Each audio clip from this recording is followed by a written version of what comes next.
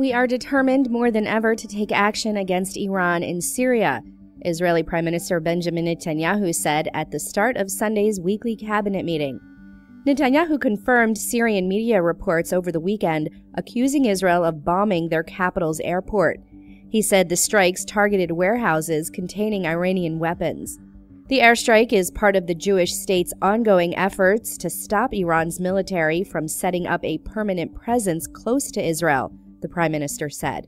With the sixth Hezbollah tunnel discovered yesterday afternoon, Israel declared victory in Operation Northern Shield on Sunday. We have now exposed all attack tunnels dug by Hezbollah from Lebanon into Israel, the Israel Defense Forces said on Sunday. The sixth tunnel went 180 feet deep and crossed 2,624 feet of Lebanese territory, penetrating dozens of yards into Israel. The IDF says it will continue to closely monitor its northern border. Facebook will set up a special team in preparation for the upcoming Israeli elections, Calculist's CTEK website reports. According to CTEK, Facebook's team will guide Israeli parties and politicians through the company's policies surrounding elections.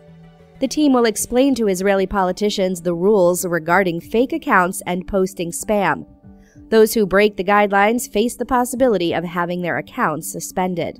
An Israeli-led NGO has raised money to rescue an endangered coral reef off the Central American country of Belize. A crowdfunding campaign by the Israeli-led international group This Is My Earth has raised $30,000.